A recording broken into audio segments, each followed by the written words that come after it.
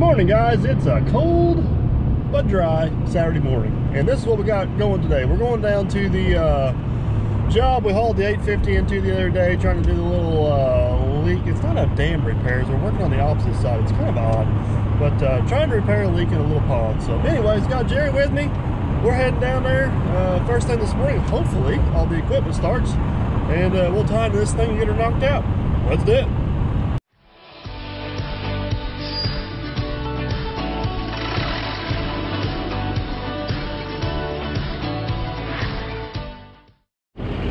Alrighty, guys, just rolled in down here. We're gonna check fluids in this old girl real quick, see if she'll fire up. I'm not gonna say it's a sure bet, because yesterday it let me down and didn't fire up, but find out.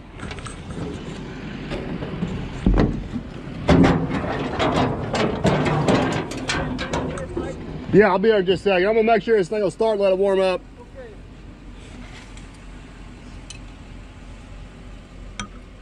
Oh yeah.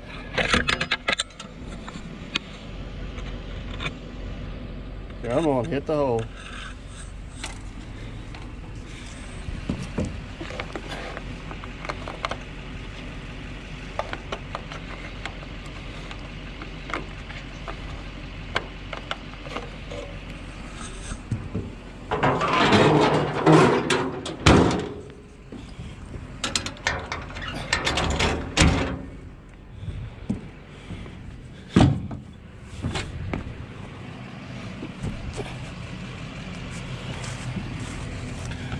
All right, fingers crossed, here she goes.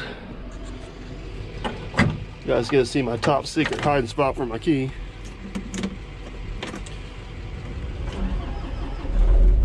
There she goes.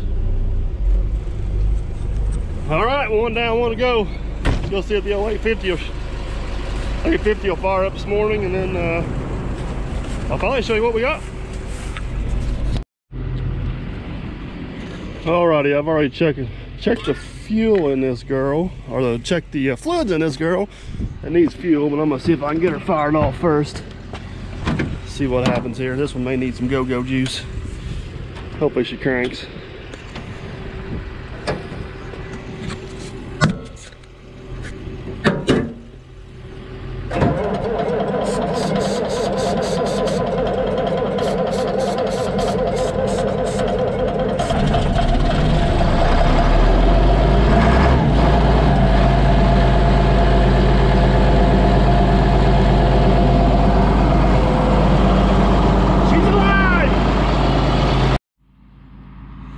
Alrighty, this is what we got. As you guys can see, we got a big dry hole, and that is actually the dam around there. And we're pretty confident somebody else built the dam. I didn't build the dam. I don't know what's in it. I don't know how it's built. But from studying this thing, I don't think the dam's leaking. Last year we come in here and we lined this thing with clay from right here to about right there, because there was a rock shelf right here.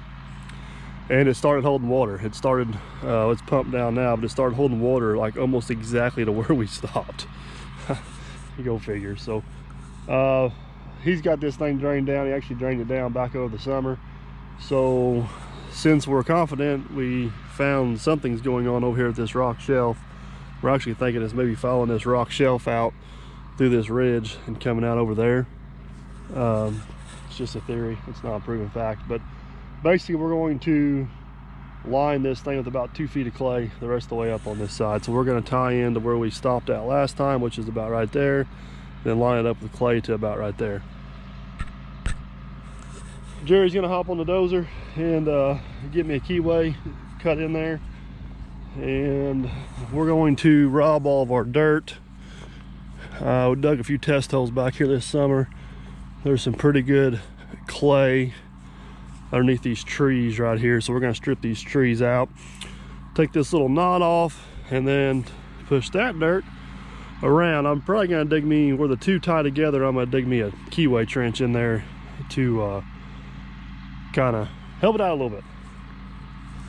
It's cold. I can't think this morning. I can't talk, but we got weather coming again. So Jerry's on the dozer. I gotta walk over here. I gotta walk about a quarter mile and get the track hoe and bring it over here, and we're gonna get started. Let's do it. All right, guys, finally made it back over here. I apologize, my window's dirty from cleaning that pond, but it's cold outside, so you guys may just have to look through a dirty window. But Jerry's getting that stripped, and now that he's stripping it, it's pretty obvious where we stopped at, so we know exactly where to go. But while he's getting that stripped, my first task is going to get these trees laid out so Jerry can shove them over in the woods, and yeah, we'll get some dirt out underneath them. So trees be gone. And voila, trees are gone. It's just that easy. Don't you always wish it was that easy?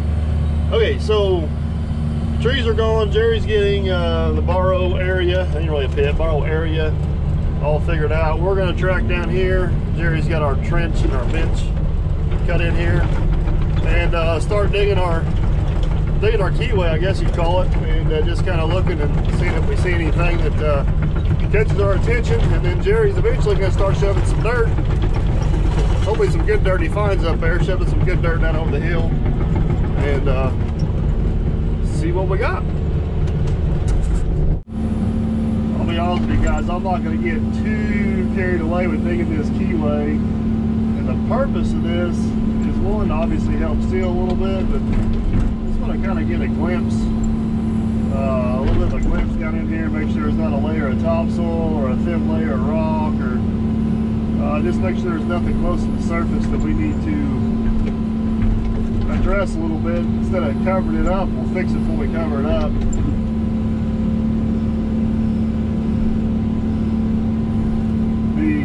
What we're actually going to use to seal this is, kind of see where I was out there before. What we're actually going to use to seal this is actually capping it with about 2 feet of good dirt. But if we can dig down here and either break a layer of rock, or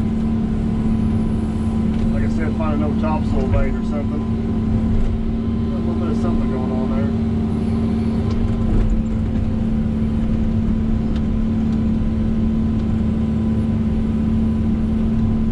I don't have x-ray vision, I guess is what I'm trying to say.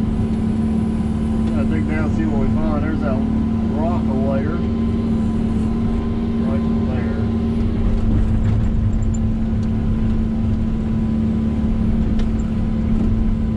Definitely probably leak some water. Water got to it. Alright, let me dig on here a little bit, we'll see what we find. Alright guys, this is what we kind of got. Honestly, it's not an ideal situation, but this is that rock ledge we were kind of concerned about. I guess we call this around here soapstone. I don't know what it is. It's like a real soft limestone with some shell in it. Whenever it gets wet, it gets really slick, and water will go through it. Water will find its way through it, and you don't really know where it's going. You get spots like right here. Look at this. See, that's the stone right there. That's some topsoil that goes right down to it. This is not an ideal situation, to be honest with you, but it is what it is. About the only way, whenever we did this earlier, the most likely place you got where this shelf's gonna leak is where it daylights out in the pond, which is actually where we fixed last time, and we chased it up the hill. So at this point, about all we can do is just try to keep it capped with some good dirt, get 2 or 3 feet of good clay on top of it, and keep our fingers crossed and hope it works, and go from there. You can dig this stuff, but it's 15-20 feet deep. I mean, digging through it and then cutting the channel through it's just not enough. So yeah, there you have it. Trench with rock in it. So Jerry's over there, he's getting dirt pushed up the hill. I don't know if you can see him just popping up over the hill. He's getting us a stockpile, some good dirt, and then he'll come back in here and we'll kind of put this in here in layers and lifts. And I'll probably work with him with the track hoe and get this trench compacted real well. And we'll keep on it going, but that's what we got. We did find one interesting thing here. That rock is up within about 3 or 4 inches of the surface of the lake, and that's about I don't have a laser here, so we're kind of guessing, but that is about the elevation it was leaking. So we're going to pay a little bit of special attention to that area as we backfill here. I'm gonna have to run out of here for just a second while Jerry pushes some dirt. Go take care of some other obligations, but we shall be back and we'll check on them. All right, guys, before I head out here for a little bit, Jerry may have a lot of this done before I get back, so I just want to give you a little sneak peek. But there's all the brush we cleaned up. This is where the trees were at, and we got some, you know, got some really good dirt here to do what we need to do. It's dry. We're mixing a little bit of this wetter stuff. It's gonna make yeah. What I'm trying to say is it's a material we need to do what we want to do. So Jerry's getting a trench set up here.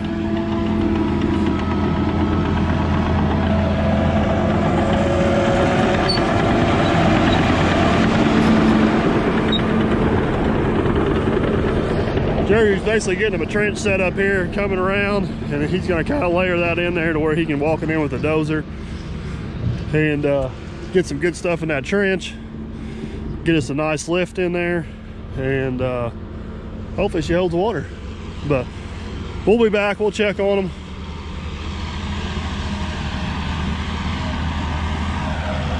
Oh, dozer still pushes good.